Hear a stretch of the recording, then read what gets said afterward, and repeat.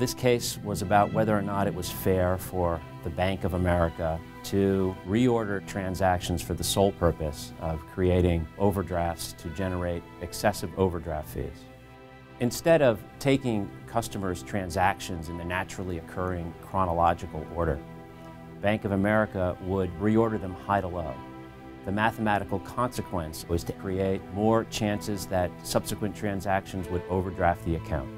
The less money in the account and the faster that money is drained from the account, the more overdraft fees you'll incur.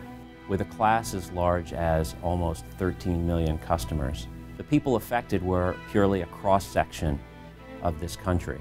The challenges were formidable. We prevailed on the theory that a bank and its customers have an agreement, and that agreement must be exercised in good faith.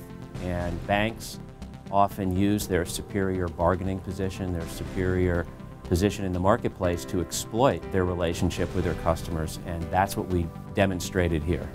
Rarely does litigation offer an opportunity for industry-wide reform, but we've been able to redirect the relationship between bank and its customer, and that's very gratifying.